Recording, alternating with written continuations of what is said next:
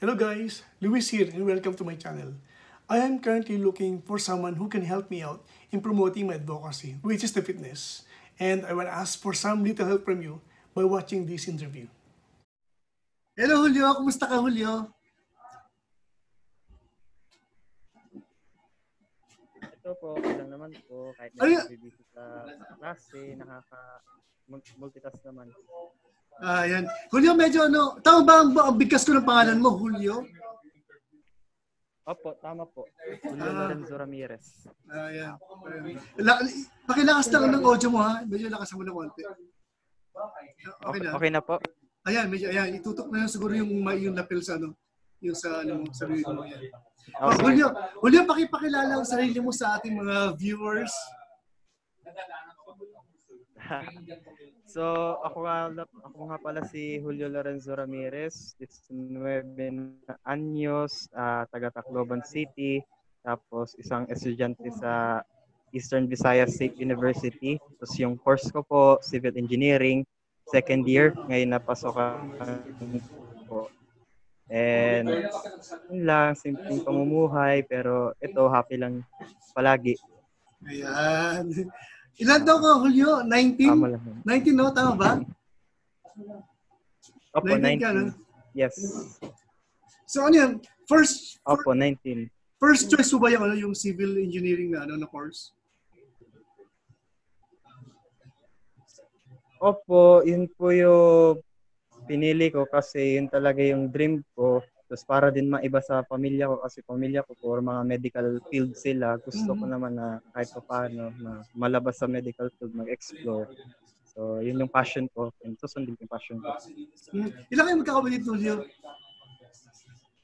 Well, actually, I only have like one brother. So, uso na lalaking mas bata sa akin na 17 pa lang nandun sa bahay ngayon. So, yeah. I see. Meron ka ba meron ka bang lahi? Actually po, opo. Half Australian po.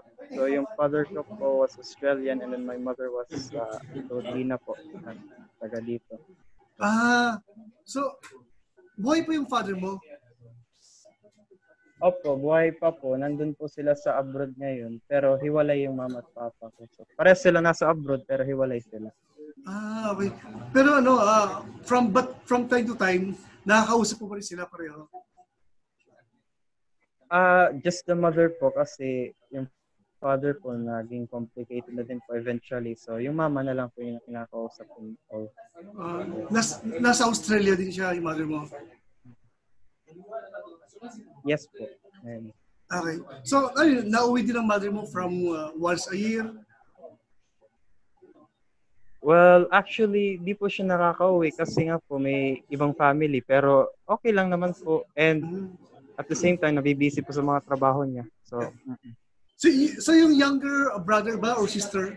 Same kayo ng same parents kayong dalawa? brother. Brother, same parents kayo? Yes, same parents from both sides.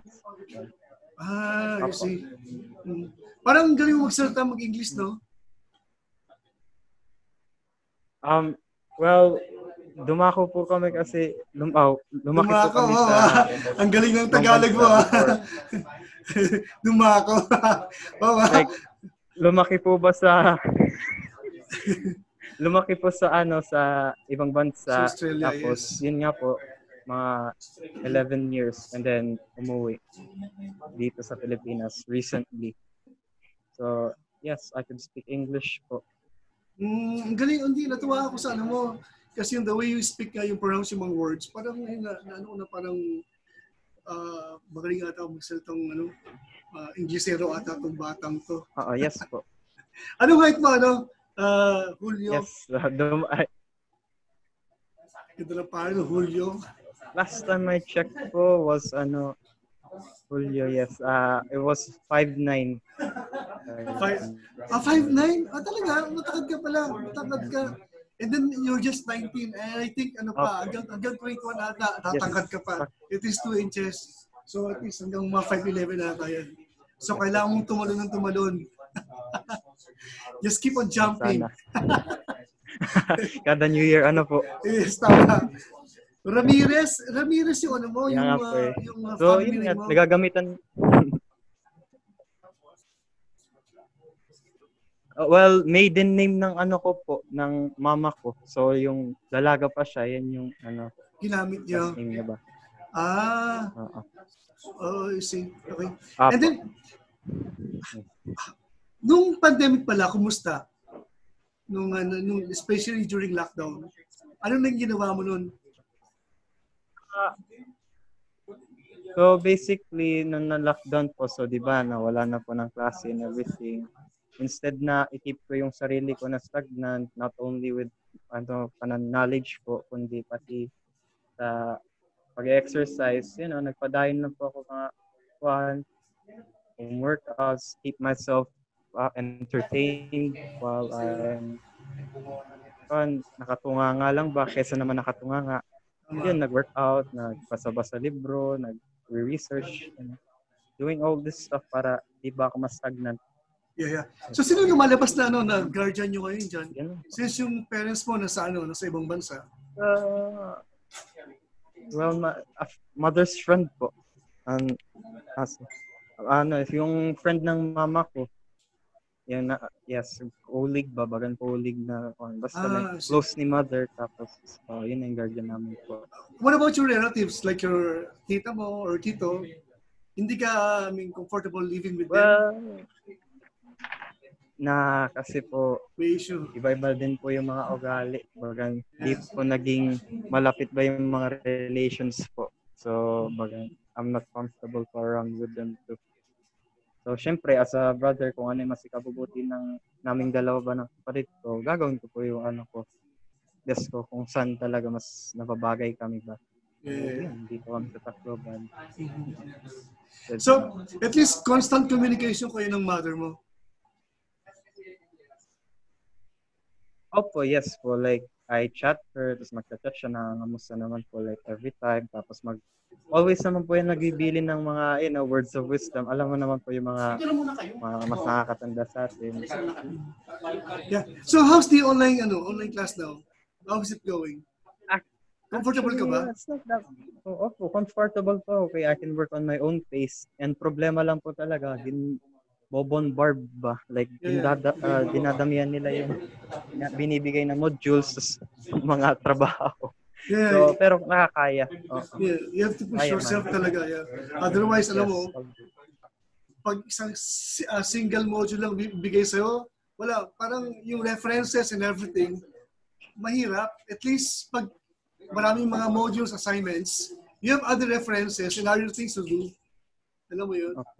Yeah. Pero sa tingin mo ba maayos ba siya compared to the actual class? Actually, in my own opinion po talaga, like, we all have different ways of learning. So, like, it depends on the individual po. Like, for me, since I love challenging myself, kung ano po yung nandyan, I will totally accept. Pero mas gusto ko po talaga yung face-to-face na class kasi not only we can interact with other people, but also we can upuan ba natin po, like, mas nakaka-learn po kita kasi tinuturuan po talaga kita. Kasi yung ngayon, kasi more on self-study na lang talaga. Yung ngayon. So, we have different ways po talaga. Okay. So, do you have any idea about fitness? Well, fitness is basically keeping yourself healthy away from like different things, not only diseases, but also to improve your physical and mental state po ba. Ganun.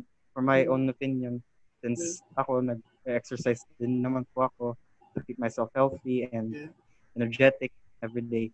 Okay. So, how do you see those guys na maganda katawan? Anong masasabi mo sa kanila? Actually, like, nakakakuan po, like, to be honest po, kung ako po yung tatanungin, nakakaano talaga, like, parang I get jealous ba? Kasi syempre, it's like, ba't ganun yung katawan nila? Tapos yun nga, parang namomotivate ako kasi syempre, alam ko naman yung hard work and dedication na nilagay nila dyan as well as study to it. Di ba? Inaaralan po nila yan and yun nga, mag-workout. So, that's when I decided, you know what, kung kaya nila, kaya ko din. So, I started working out like recently din po, like last week pa lang, bumalik po ako ulit. So, para ma-achieve ko na rin yung mga desired ko na goals, which is to have a really good body. You know what? I like your attitude. Napaka-optimistic mong bata. Nakakatuwa ka. Kasi okay, ganun po talaga sa life. Nasanay lang po ako kay syempre, like, we can't always be problematic po ba? Dapat cheerful lang talaga. Yeah, you're right. Yeah. Then ganito, sige, maglalaro tayo magsasabi ako ng isang word and just try to elaborate. Kahit anything about that word. Alright. Sige po. Okay, so let's start. What can you say about protein? Lahat pa na sabihin kong words, this is with regards to fitness. Okay, sige po. So, actually, protein is what our actually muscles use in order to build muscles po ba. Like, for example, ang protein kasi, what it does, I think, based on last na alam ko po, like pag study ko po, is protein actually helps with muscle fibers, how it repairs it in order to simulate growth of mga dami po yun. Yeah. Actually, so it's all about growth galing. of muscles po. Yeah. Yes. Galing. So sleep, tulog.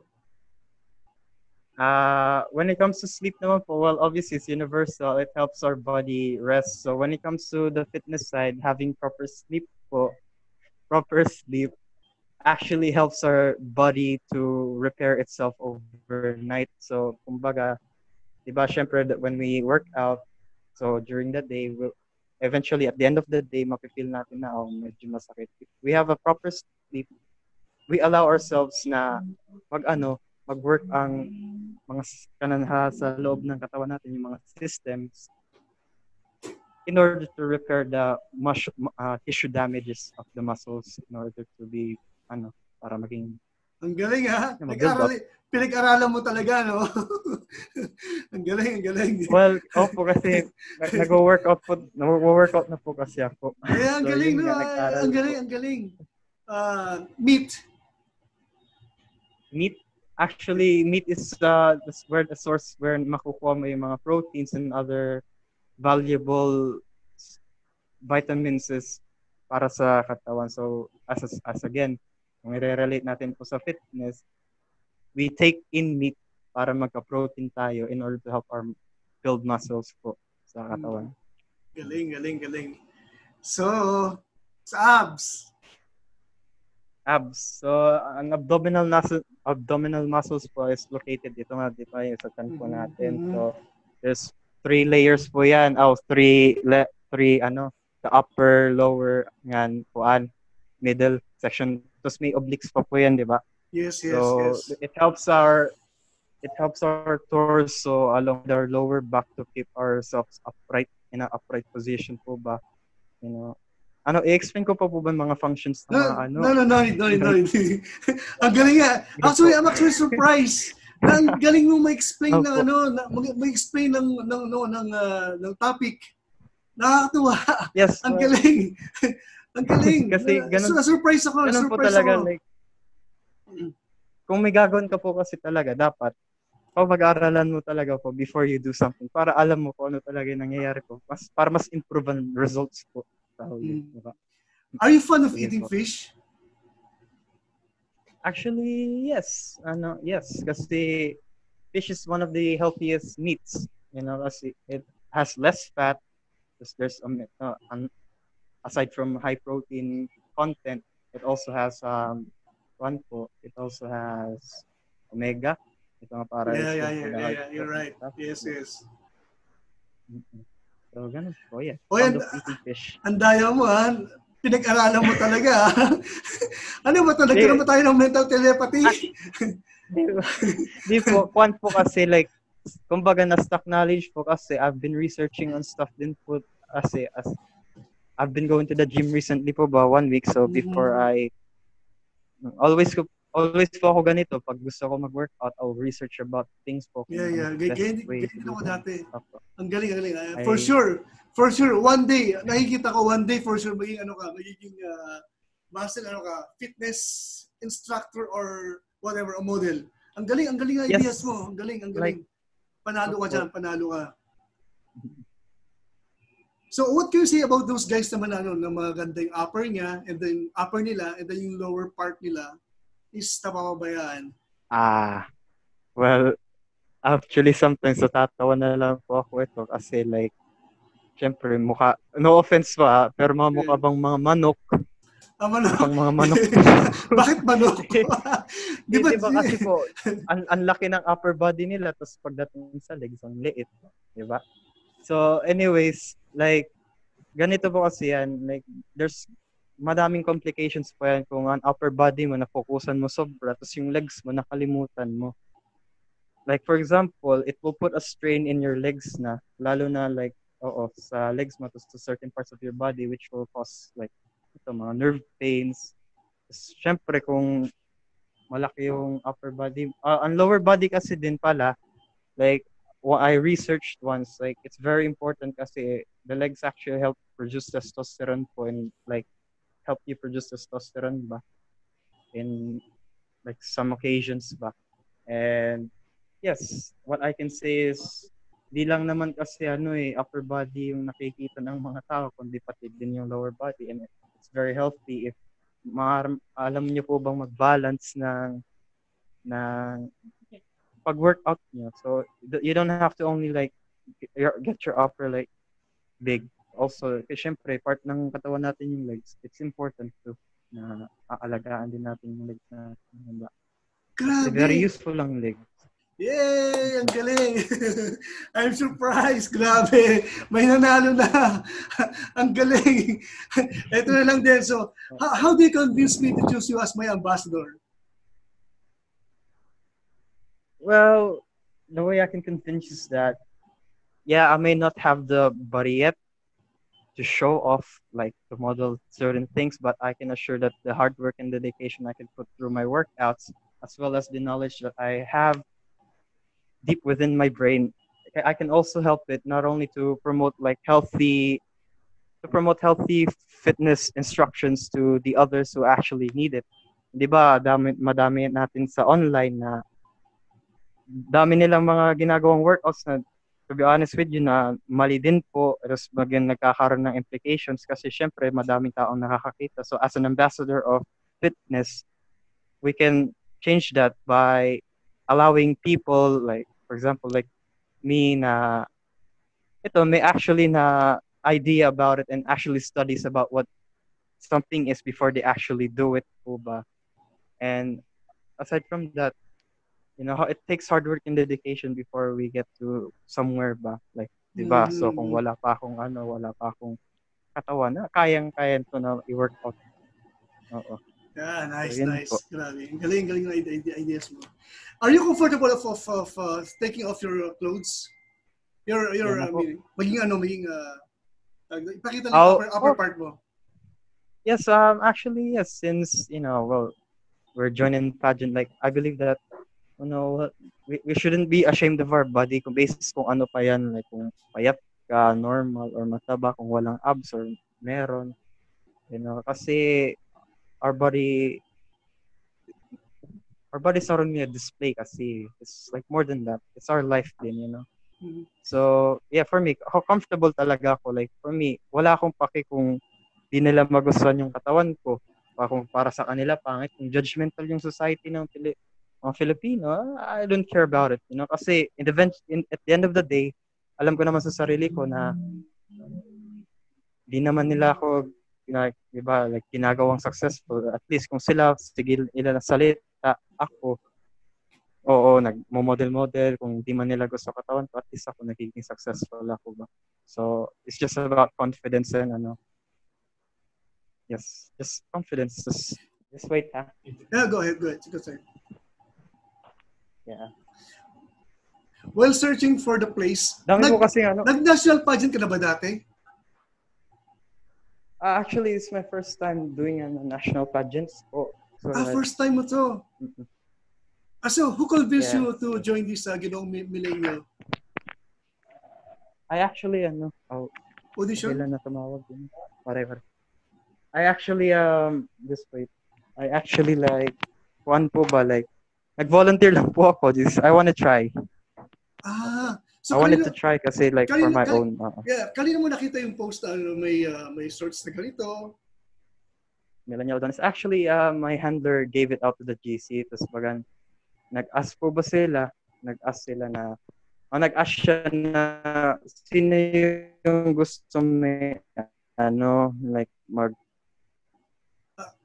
Julio, sumali ba? So, hindi nila pinapansin kasi, grupo kasi. Julio, huwag ka na masyadong lumayo. Di na po kwarto. Nandito na po ako sa kwarto. Okay, huwag ka masyadong lumayo kasi nawawala ka eh. Nagiging choppy. Yan, okay na. Yes, I'm still starting po. Yeah, pero okay siya. Natutuwa ako sa'yo. So, one day talaga makikita na kita sa billboards. Ayan. Isa ka ng fitness model.